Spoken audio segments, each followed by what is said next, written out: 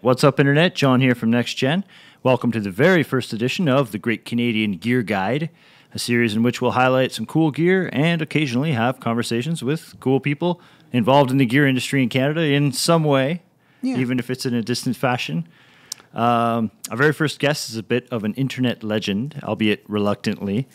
Mark is a research psychologist, actually, who's been building and modding pedals and amps and guitars since the 70s. For pedal builders, he doesn't need much of an introduction in terms of his influence on the industry. His name is often thrown around with the names like Jack Orman and R.G. Keane. As a person, Mark has always been extremely generous with his time and knowledge, often sharing both freely in person and online, more or less since the dawn of the internet and the internet forums. Yes. So once again, he's proven his generosity by coming here and being with me today. So, Mark, thanks for coming to Next Gen. Thanks for your generosity in asking. I apologize for the funky camera angle. We're social distancing, so we got to keep our distance. But and I appreciate you coming in despite everything going on right now as well. I got a whole lot of questions that I've prepared, and I pulled some from people who knew you were coming and had various questions for you. I'm going to start off with a really odd, but maybe simple question. You're a psychologist by trade. Yeah. That's what you're trained in, and that's what you ended up in. Yeah. How did you end up getting involved in pedal building and circuitry work and things like that? Well, I guess there's 2 or 3 paths that seem to converge. One is that being a student for as long as I was, I couldn't afford to buy a whole bunch of stuff new. So I would try and make stuff on my own. As it happened, in the 70s and the early 80s was kind of the golden age, at least the first golden age, of DIY in the pedal game. And Craig Anderton graced us with books and many columns in multiple magazines. He runs a magazine now too, doesn't he? Electronic Musician? He has. Well, he was the editor of Electronic Musician for a while. Now he's involved in a lot of things, not just recording, but publishing, and he also does documentation for a lot of software companies and gear companies. In any event, Yeah, I apologize. no, that's okay. Trust me, I'll throw in enough of my own detours.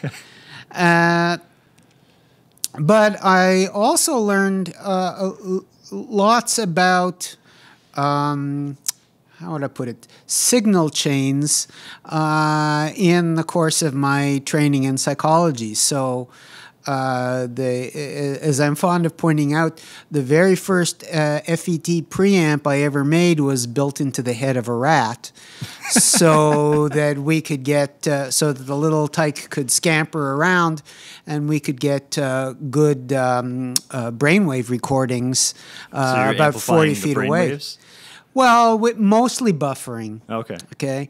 High impedance source, So Yeah, we needed to buffer so that the A to D converter on the computer 40 feet away could get a decent signal.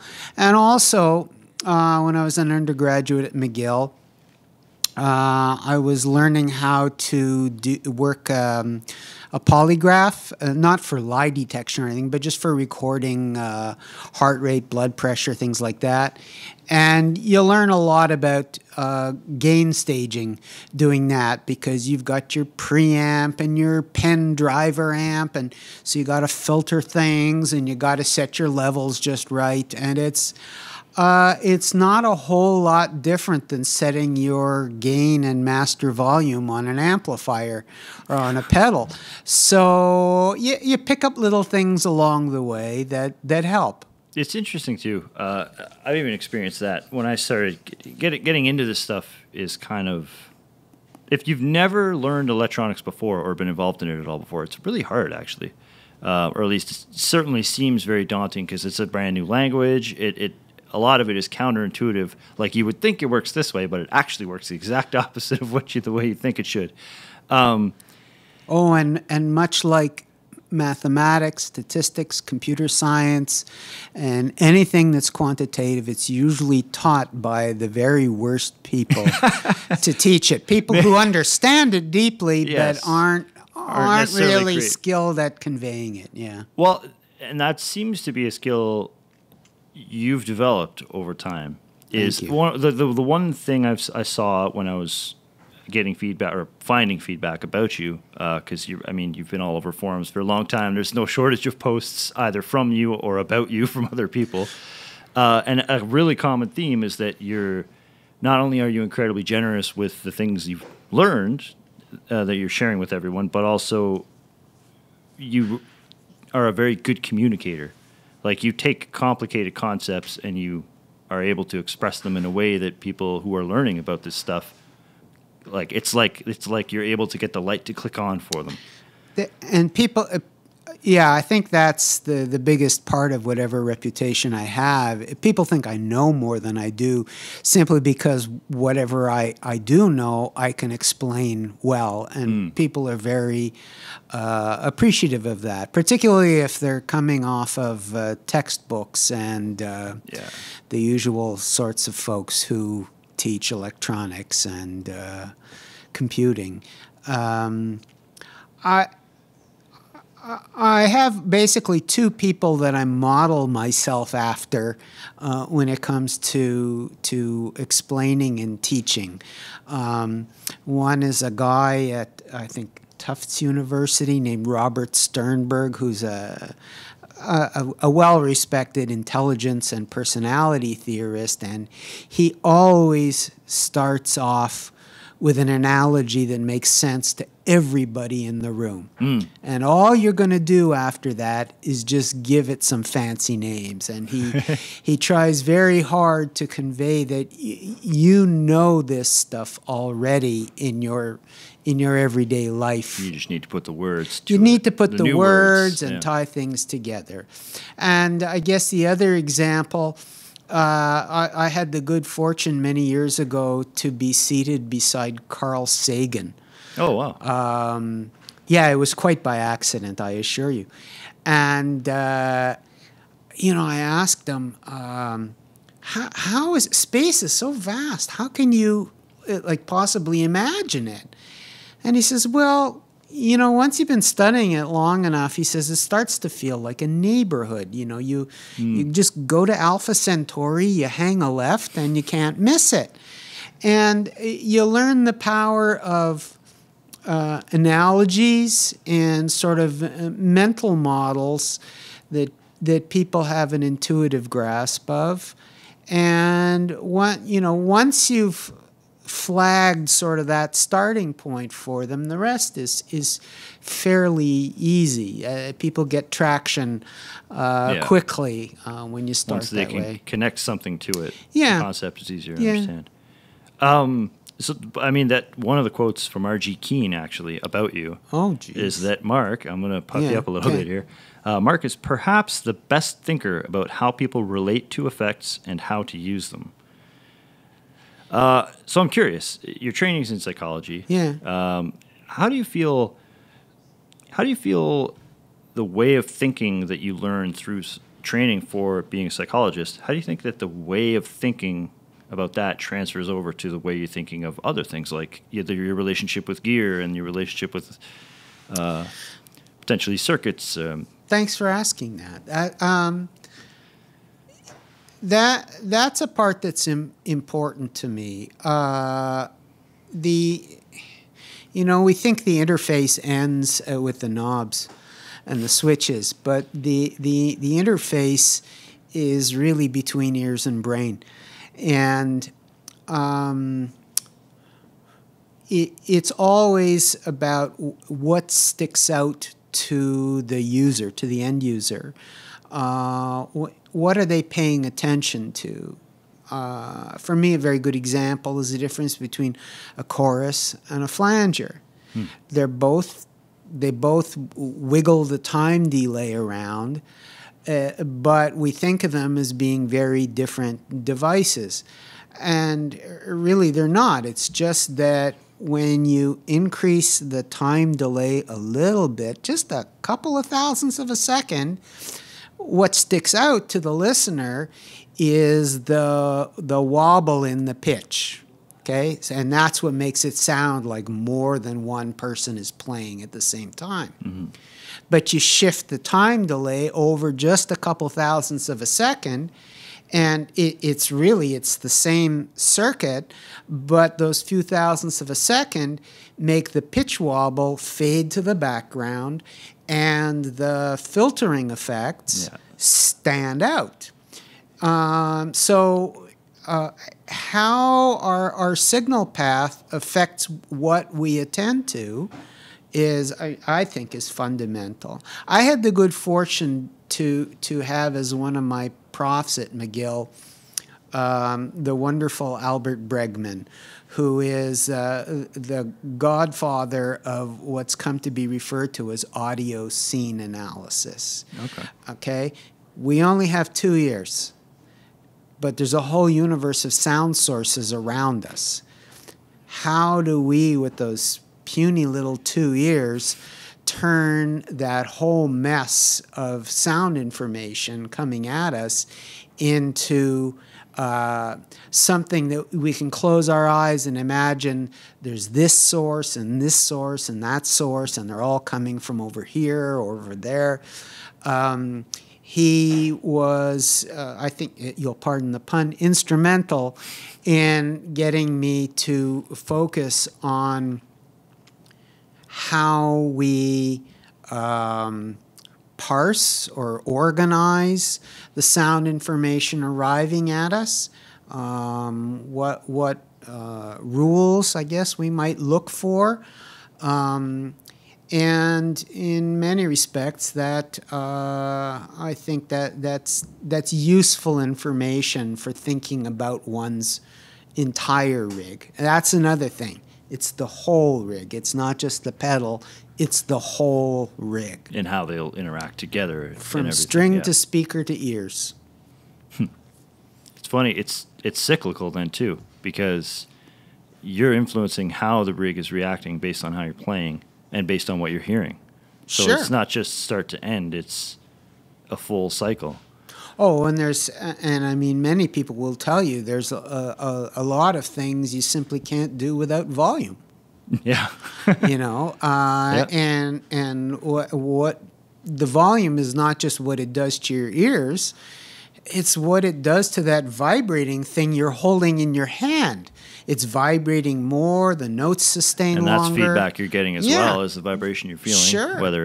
Whether you're actively thinking about it or just feeling it. And you'll learn to work it. Yeah. I think is it Phil X? Oh yeah, of course. Okay, who I think on a recent episode of that pedal show was talking about, you're working the amplifier.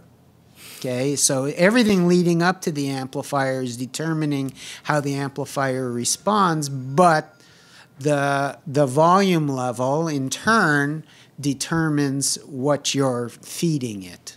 That's very true. It's funny you mentioned Phil X. You mentioned that pedal show.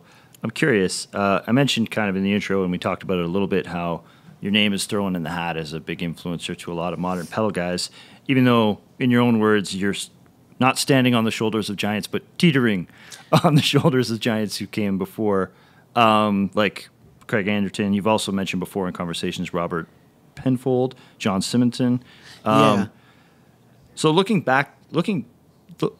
forward, are there any guys out there, are there any kind of so-called modern influencers that you think, that you follow or watch, that you think are maybe going to shape the next generation?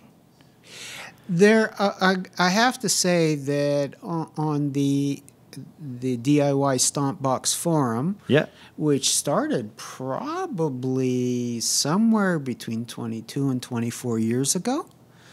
It was just an offshoot of the Amp Age forum, wasn't it? Yes, originally? It was. Yeah. It was, and but man, there's so much resource in there. Oh, absolutely, and there's been so many people who have participated in it, and in some ways passed through it. I guess because they they got too busy with their own business. Yeah. Well, Brian Wampler is a good example. Brian Wampler, yeah, and Brian Marshall from Sub Decay, Zachary Vex from ZVEX was a regular contributor. Someone they've all gone on to pretty great success. Absolutely. Tone Barmentlu, who has designed a number of the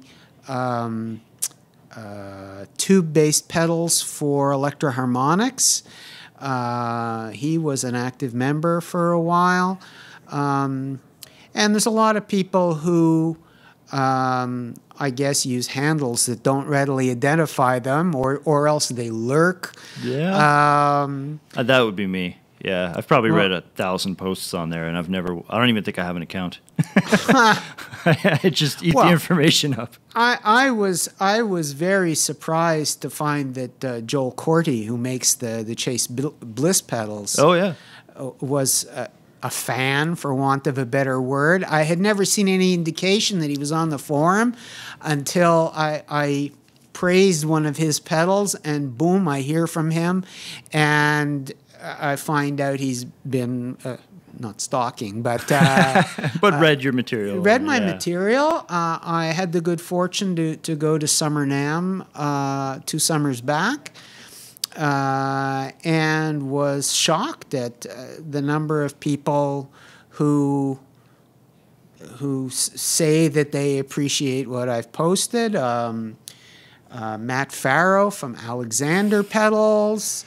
Grant, now I'm blocking on his last name, from Big Ear Pedals. Robert Keeley, when he saw my name badge, says, "Oh man, it's so great to finally meet you. Come here, I gotta give you a hug." And he starts introducing me around as the legend, and I'm sure you found that fun. Oh yeah, it was my ultimate comfort point. But no, there's a lot of people who I suppose would only know me by hanging around the Stompbox forum, and as luck would have it, I have a big mouth and I post a lot, and now that I'm retired, I have even more time to open that mouth. I've got a fun anecdote story from Steve from Demodash Effects. Oh yes, yeah. It's probably from that NAMM show, actually. No, I think that might be from the Festival Sonore last year possibly. in Montreal. Well, yeah. We'll see. So this is actually a post that Steve shared with me. Okay. So I'm going to read it as if I'm him, just because it's in first person. Sure. I've heard so many stories of a scraggly-looking dude coming up to people's tables at pedal trade shows and talking for 20 minutes or more, only for them to later learn that it was Mark Hammer. I always heard these stories, but it still caught me off guard when it actually happened to me in Montreal. So yeah, Montreal, Sonora Fest. There you go.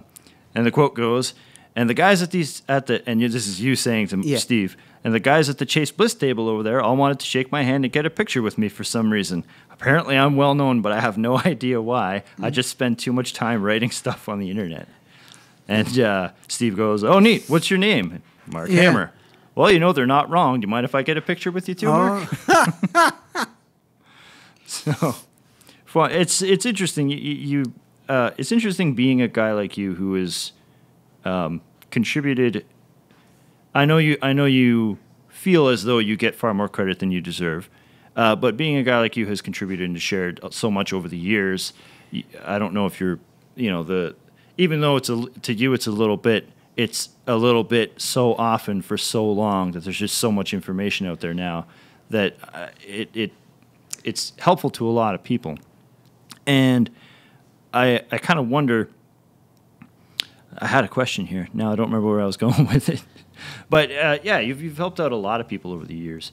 And what sort of drives you to not just learn all the things that you're learning and trying to get better at, but what drives you to want to be so willing to share it all the time? Well, because I've even experienced this myself. Yeah. Here's my story of meeting you. Okay, sure. I had started Next Gen, and I was a cab guy. I didn't do a lot of electronics, maybe rewiring my guitar here or there, replacing a capacitor and a pedal to get a different sound, but I didn't know much of anything about signal chains or have an understanding of certainly a circuit and a pedal. And I remember I had heard your name and knew you were in town, and someone said, "Oh, you should talk to Mark about pedals." And I called you up and said, "Hey, I got an idea for a cool pedal." And you said, "Great, let's go have coffee." And then for an hour and a half or 2 hours, you gave me an introduction on how clipping works. And That's right. It was I remember that. it was like a free lesson. I can't think of very many people who would give so much time and go into so much detail for someone they've essentially never met before. What drives you to have that kind of? Well, I have a big mouth, but I enjoy seeing the enthusiasm in people when it finally clicks. I used to teach university, and there are a few feelings better than that when you're looking at out at a room of freshly scrubbed faces, and you can see all the wheels turning in all those minds, and they're putting it all together, and they're going, "Yeah, oh, I get it now." So I mean, for me, that's the thrill. And I have to say that in my band days, I enjoyed setting up, I think, more than I enjoyed playing. It was the idea that, okay, I'm going to get everything ready and it's going to be so good. Okay. I probably got a bigger kick from putting down gaffer tape than from having a ripping solo. But I'll tell you, all the people that you share information with eventually do something useful and productive with it.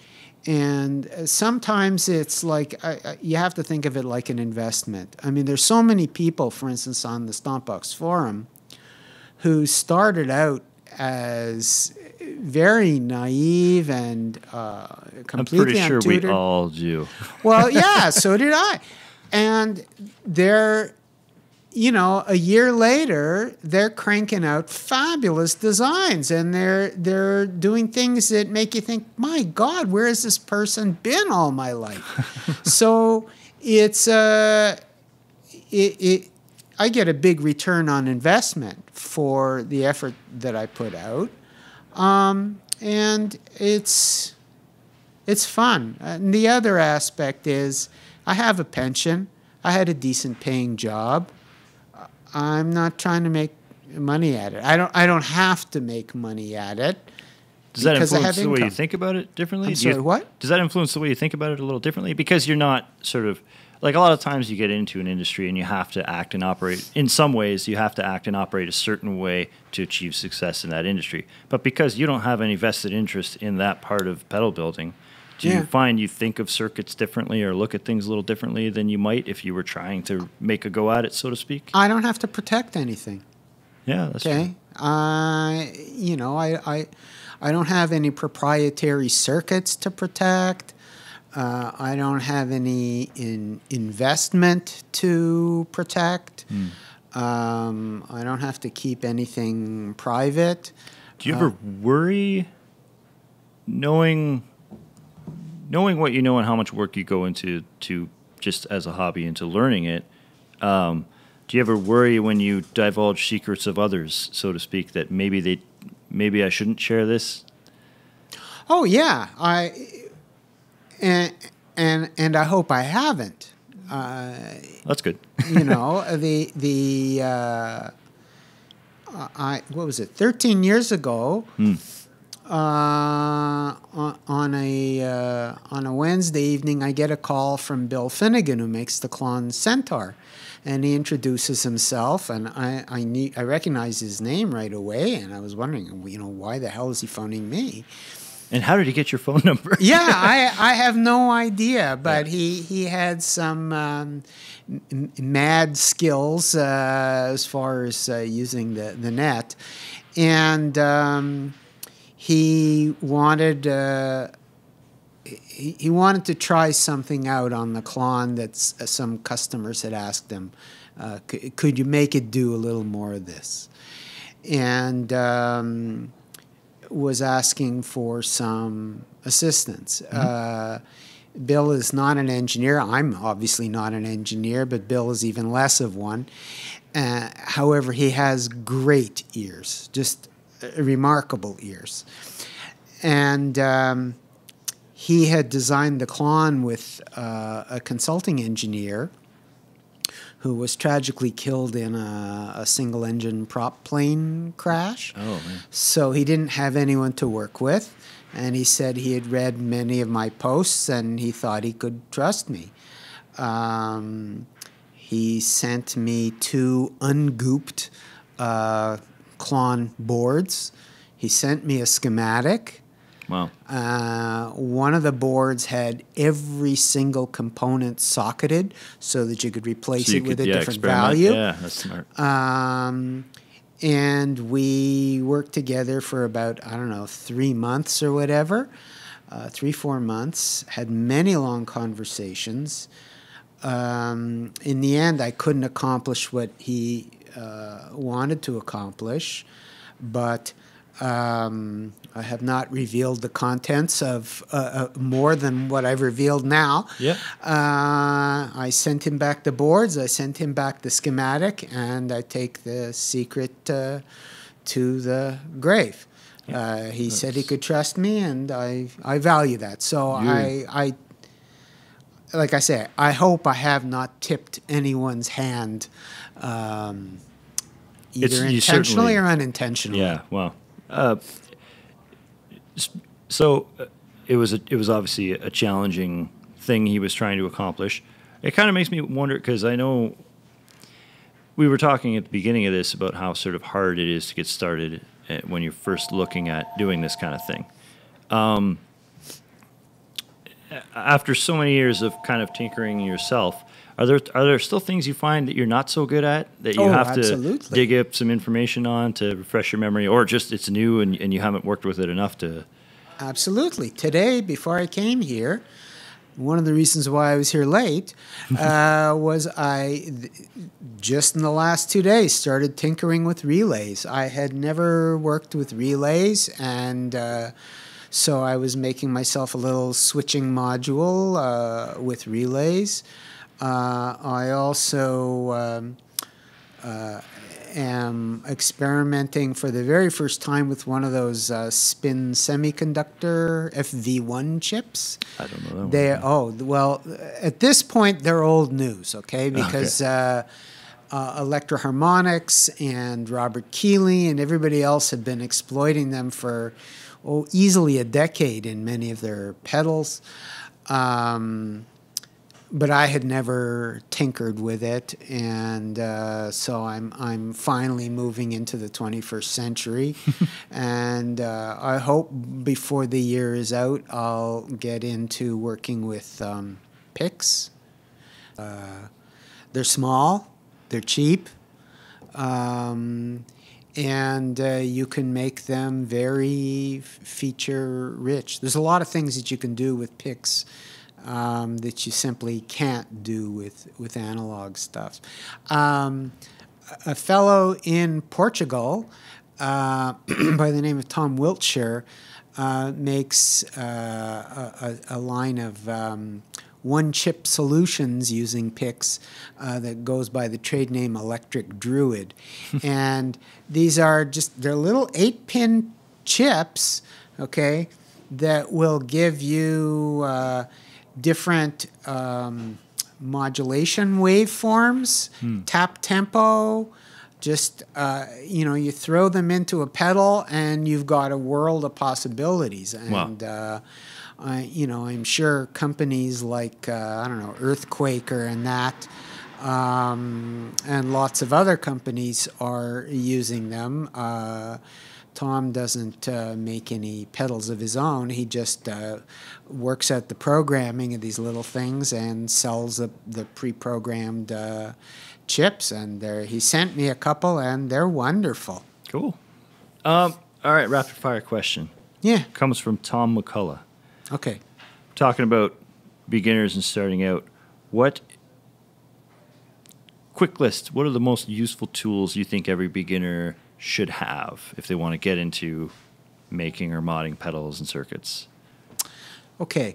I think you need a decent pair of needle nose pliers. It's good to have some curved ones as well as straight ones. It's good to have... Smaller the better, too. Yeah, to get into those tight spaces. Some folks like solder suckers. I prefer desolder wick myself. It can get into a lot of spaces that solder suckers can't. The braid you're talking about. The braid, right? yes. Yeah, okay. Thanks. I find it handy to have a little bottle of liquid flux hanging around. And you prefer liquid over the paste? Yeah, I use the liquid to turbocharge the solder wick, the braid. Oh yeah, okay. Okay, you apply a little bit on the braid with a Q-tip or whatever, and it removes the solder like gangbusters. And of course, if you're starting out, you're going to make mistakes, right? So you need the braid. Have you made mistakes, Mark? I made a whole bunch this morning. And thank goodness I had some braid hanging around and some liquid flux. It's handy to have an X-Acto knife or some other small blade. If you're a beginner, or even if you're not a beginner, chances are pretty good that you've got some components that have been hanging around in your parts drawer for too long, or maybe it took 3 months to get here from Taiwan, and in the interim have acquired some oxidation, so the blade will scrape the tarnish off and make for a much better solder joint. It's good to have a magnifying glass. That's something I never would have thought of. Yeah. Yeah. Well, they make parts smaller and smaller and smaller these days. And it's good to have good lighting. You'd be surprised how easily the red band on a resistor can look like an orange band and vice versa. Or that brown can look like purple. Yeah. So it's easy to make mistakes, and good lighting and good vision helps to avoid them. Find yourself a good parts supplier. Some are pricier than others, but more reliable. Yeah. There's a lot of good ones, too. Small Bear in the U.S. is massive for pedal Small parts. Bear is wonderful. I'm proud to say Steve Daniels, who is Mr. Small Bear, is a good friend. There's places in Canada that I order from. Yeah. Surplus houses used to be wonderful. They're harder and harder to find. Yeah, a little less common these days. I used to be a patron, a dyed-in-the-wool patron of Active Surplus in Toronto. I don't think they exist anymore. There's a place in Montreal called Abra Electronics that has a lot of surplus stuff. They have a lot of new stuff, but they have a lot of surplus stuff. Yeah. And sometimes you can find oddball things, weird switches and weird pots and that. Cool.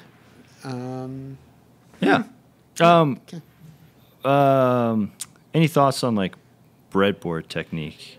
It's an odd question, I know, but I should use it. Oh, you don't even do I that? don't. Really? And shame on me. I've got about 4 or 5 of them hanging around. Yeah. They sit there unused, and I just go straight for the perf board. Yeah.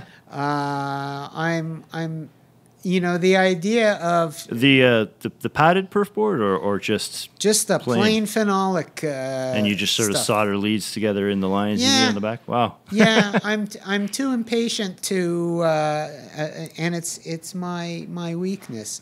I'm too impatient to build something first on perf board and confirm it, and then transfer it. On a breadboard, breadboard, and then transfer it to something else. And very often. I'll make if there's a layout available, I'll make the printed circuit board and etch it and drill it and tin it and build the thing just to hear how it sounds without ever once going to to breadboard. Wow. And the result is I have a couple of bins of unmarked circuit boards that have all the components sitting on them with bare wires hanging off of them, and I have no idea what they are. That's hilarious.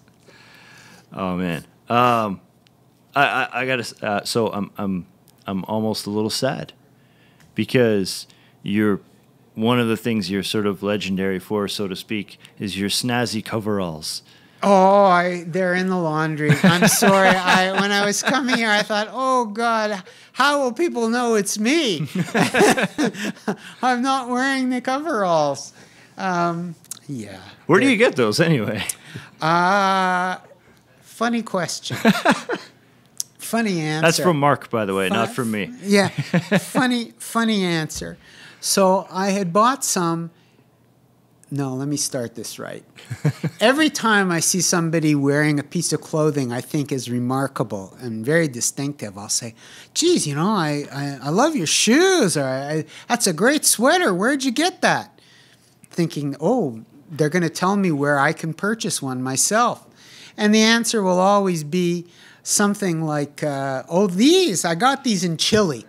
Okay, or, oh, yeah, I bought these when I was, traipsing across Morocco or something. So it's always somewhere exotic and foreign. Okay, so I buy these overalls at Giant Tiger. Nice. And for $9. Wow. And that's actually a really insane deal. It is, yeah. Because the second pair cost me $90 at Tractor Supply. But...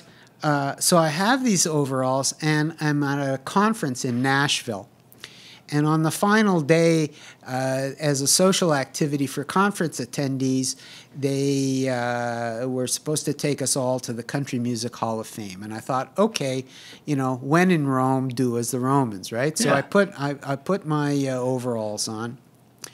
And on 3 separate occasions on that day, women came up to me and said, I just love your overalls. Where'd you get those? And I got to say, as the exotic guy, $9, Giant Tiger in Canada. You can't buy them. You too. That's hilarious. Mark, I appreciate you coming so much. Oh, it's a thrill to be here. Thank you for the conversation. And maybe, hopefully, we'll do this again sometime. I'm sure. I'm sure people who, certainly a lot of our guys who are into pedals and such, will probably want you back because they'll tell me, "Hey, you should have asked them this, and this." But well, you wouldn't have had enough memory space in the camera, true. I think. But there's always another time. All right. Well, thanks for coming. And if you're watching, or if you've watched and listened, thank you for watching. Thank you for listening. Have a good one.